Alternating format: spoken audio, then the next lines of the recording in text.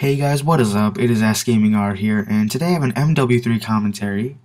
Today's topic being why it is really hard to get noticed on YouTube, and my own personal opinions about this. So let's just get the basics out of the way here. This is a kill-confirmed game on Resistance. I'm going to be using the ACR 6.8 assault rifle with a specialist package. Trying to go for a MOB, didn't get it, but I still got a decent score. Anyway, let's get into the commentary here. So YouTube gaming became big around 2007 to 2009 when a lot of views were being put into these gaming videos, and the people who were making these videos were people such as really big commentators today, such as Extras, White Boy, 7th Street Blues, Zephos, the Yogscast, Husky, Starcraft, SgamingR, Hutch, all these big guys that I'm sure you've heard of. These guys are really big because they posted early. Now that's the key word here. Early meant success on YouTube. If you posted early, if you had an account and you were posting videos in 2006 and 2007, gaming videos, well, there's a really big chance that you were going to get really, huge.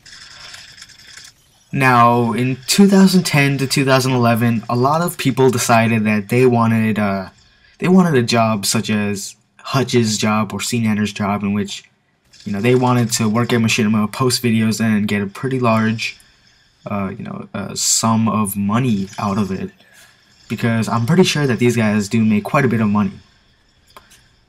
However, this led to a lot of problems because there were so many accounts created during this period, late 2010 to early 2011, and even up till now, so many gaming accounts are being created that a person doing commentary over a game no longer has as much value as it did back in the old days, 2007 to 2009, because there are just so many, there's such a large number of people that are posting these videos.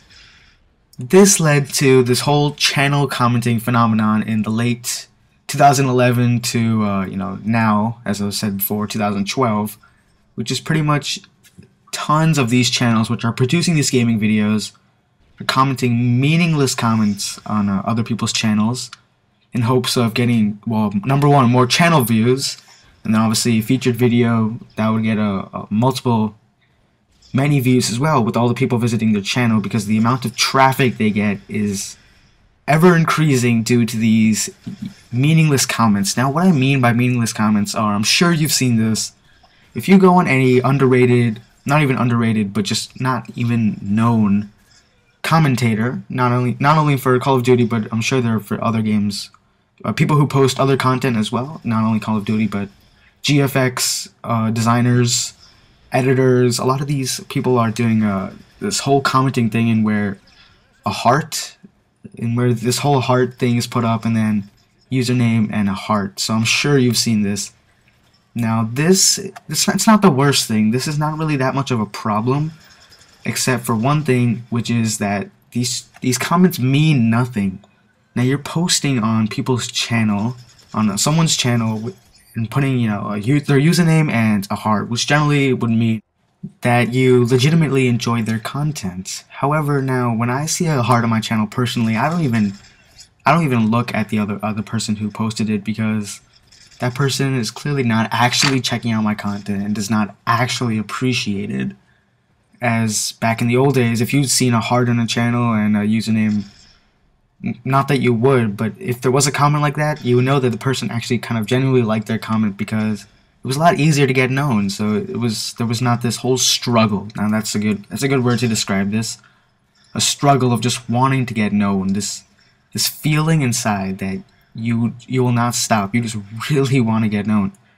Now, although I know a lot of accounts are actually quitting. A lot of people are actually quitting YouTube because it is almost to that point where it is physically impossible to get known, to get 1,000 subscribers, to get 10,000 subscribers, 100,000 partnerships. These things are not as easy as they might have been before. And I'm not saying it was easy before, but it was a lot easier than it is now. Just because of the sheer amounts of people that are on, YouTube. YouTube is an ever-growing website, video hosting website, It is in the top 5 most visited websites every day, and the reason for this is because people want to view commentators that are already known. And not only commentators, but vloggers and musicians, etc., etc. Because these people have already built up such a big fan base, and that's why a lot of people visit YouTube, because they want to see these people's channels and these people's content alone. Now, what happens when this new person comes along whose content is, you know, very good as well? Maybe even as good as the specific commentator, vlogger, cover artist, etc. But this person, like, now does not have a chance. Now, tons of comments can be posted, saying, you know, there's always, I'm sure you've seen a comment saying, like, I am a certain year-old artist that really wants to get known, but it's really hard, and I would appreciate it if you would come check out my channel. Something along the lines of that. Now that's good. I mean, you will get subscribers. Now I've seen cover artists and other channels come literally from 0 to 1,000 subscribers just based off one song they did. They got a lot of hype. It was featured on YouTube's, you know, from YouTube, maybe YouTube top trending, etc., etc. And that does bring traffic to your channel. But the chance of that happening is very slim, because first of all, for YouTube to recognize you and put you on your homepage, the content that you produced has to be outstanding. Now, mostly on the YouTube homepage, you'll find you know, homemade videos. Sometimes, a lot of the times, it's new Vivo songs, as I've seen, posted by big artists such as Rihanna, Nicki Minaj, etc. Whenever they post a new song and it goes on their Vivo channel, of course, it's going to be featured on the top. On YouTube trending, etc., because, well, it's gonna be trending, and it's gonna get a lot of traffic because those are known artists. Now, would you see a normal cover artist on the YouTube homepage? Very rarely. And the chance of you seeing a gamer, well, no, that's pretty much slim, because YouTube does not really, you know, want to put a gamer on the front page. I'm sure it makes sense. Cover artist is different because it's, you know, you actually see the person's face. Now that's one thing, and the content generally is more appreciated, I guess you could say. But don't get me wrong, gamers do get on the home page, but not small gamers. Big gamers, I've seen tons of Yogscast videos on the home page. Nova's videos have been featured, you know, White Boys as well.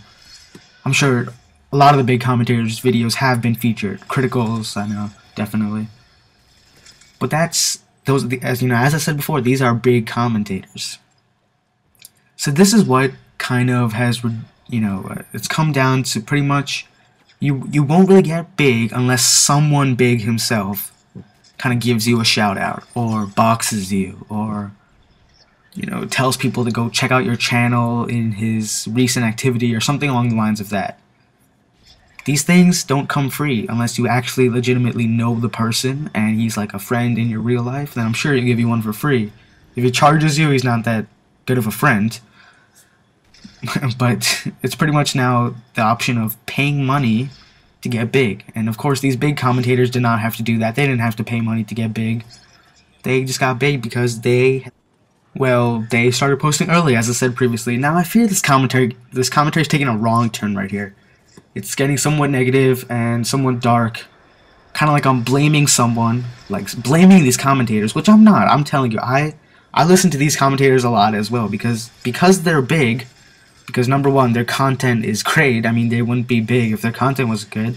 Just because you're posting early, but your content is bad, doesn't mean you'll get big. I mean, your content has to be good as well. I watch their content and I do enjoy it. I really do enjoy some big commentators. I also enjoy small commentators' content as well, such as my good friend JRgaming, who is actually in this game as well, in this game with me. And yeah, I just want to leave the note. I mean, this is coming to an end right here. I just want to leave off with together to the top, guys. Let's not have any venom towards each other. Let's not dislike each other's videos just to sort of give them a reason to hate us. I mean, not to hate us, sorry, to you know, stop posting so that we can have less of a rivalry, less competition. How about let's all just help each other, just get to the top. We can, you know, we can do this, I'm sure. Anyone. Anyone can get good, I mean, can get big, not big, but somewhat big on YouTube. If number one, the content is good, and two, we help each other, because that's what small commentators and small channels have to do to each other. Now we have to help each other rise slowly, subscriber by subscriber, view by view, like by like, favorite by favorite. Just keep on doing these things, and you know, we will get to the top, I'm sure. Thanks for watching. If you liked the video, please drop a like.